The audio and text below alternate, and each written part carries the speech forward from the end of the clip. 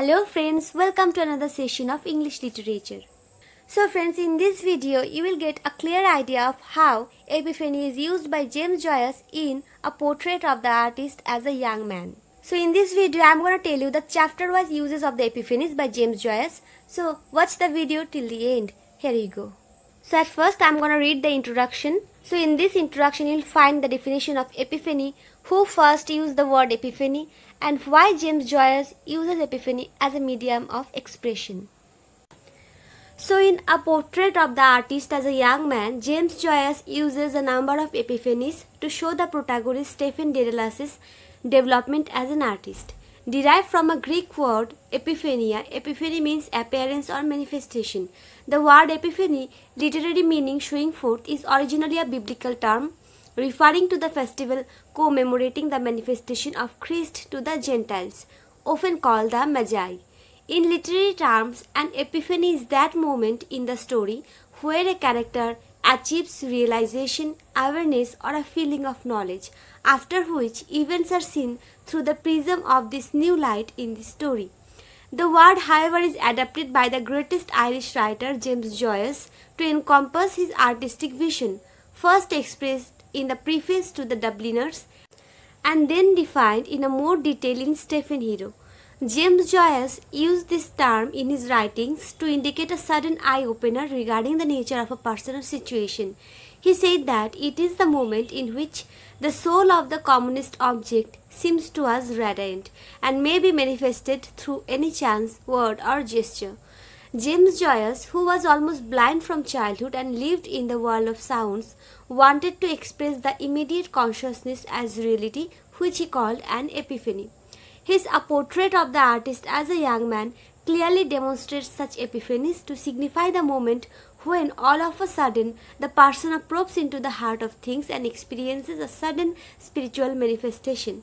As Lee T. Lemon remarked that the subject of A Portrait of the Artist as a Young Man is the development of a young man from creature to creator.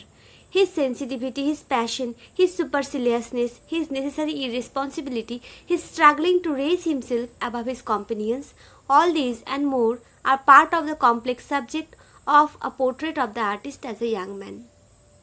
So friends, this was the introduction.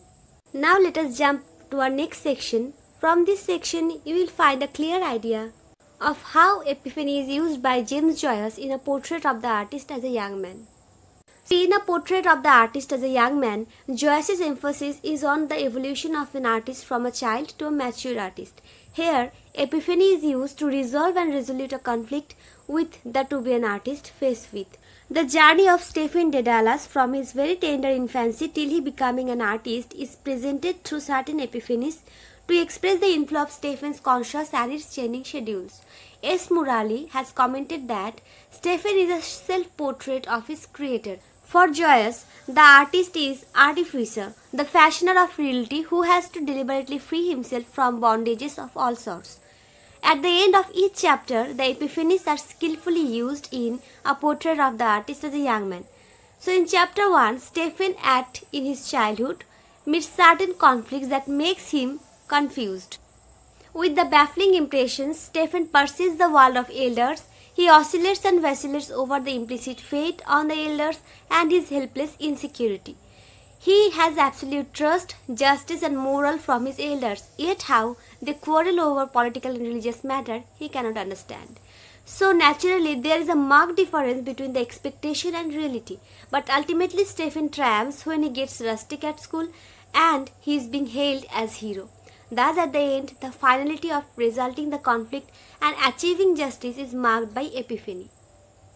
So after the victory of justice in chapter 2, when Stephen hears the talk of his father with Father Conmee about the panty bat incident, he abruptly realizes that the incident was just a mock, as no action has been taken against anyone and the incident was ignored without the knowledge of Stephen.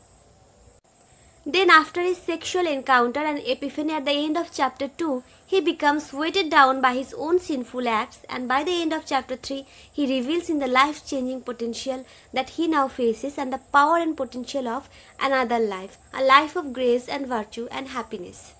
An example of a sudden flash of insight occurs in the 4th chapter when Stephen, almost acquiescing to the director's offers of priesthood, but after seeing a quartet of young men dancing and singing down the road, he realizes that the colorless, emotionless priesthood is not going to be his vocation, even though from childhood he had been attracted to that profession.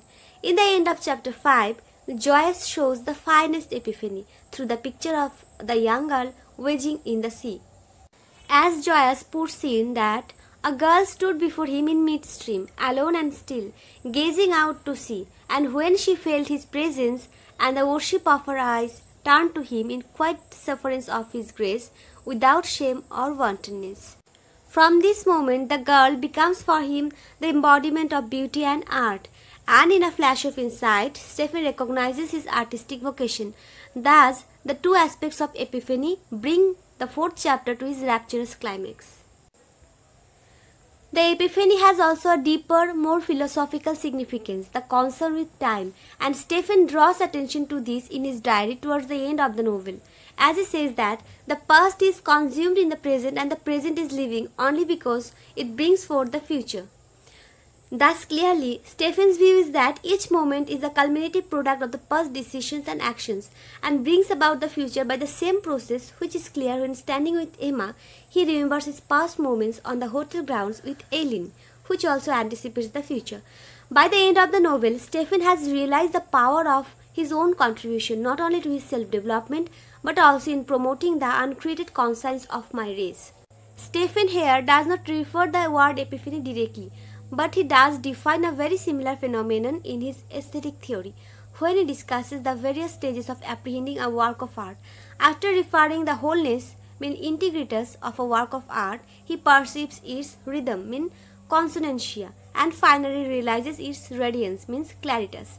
The notion of epiphany does not necessarily imply any moral or aesthetic content and reveals only truth, but it has a lot in common with the process of claritas, something which Stephen has great difficulty in elucidating. After trying to explain it as radiance and whatness, he finally uses the phrases luminous, silent stasis, and enchantment of the heart. These phrases connect it with the definition of epiphany in Stephen Hero as a form of highly rarefied spiritual manifestation.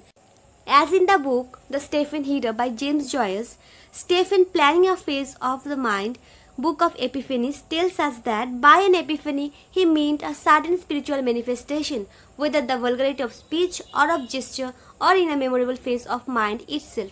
He believed that it was for the man of letters to record these epiphanies with extreme care, seeing that they themselves are the most delicate and evanescent of moments.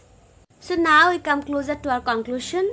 So from the above discussion, it can be said that in a portrait of the artist as a young man, James Joyce used epiphany not only as a significant literary technique but also as an important philosophical concept. An epiphany, therefore, in Joyce's sense, shows forth the full reality of what is seen and observed, but not in logical, analytical form.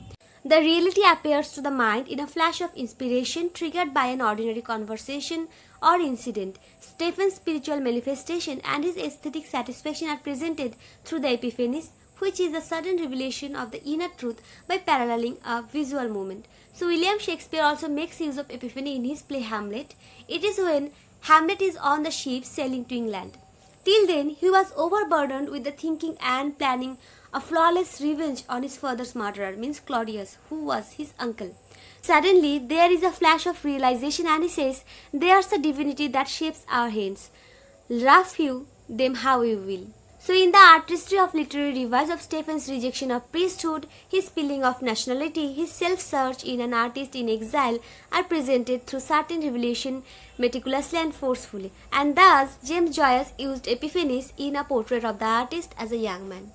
So friends, on this note, I am ending up my discussion. Thank you so much for watching this video. And if you find this information relevant, then please like this video, share this video, and for more videos, please subscribe to my channel. So bye bye, see you in the next session very soon.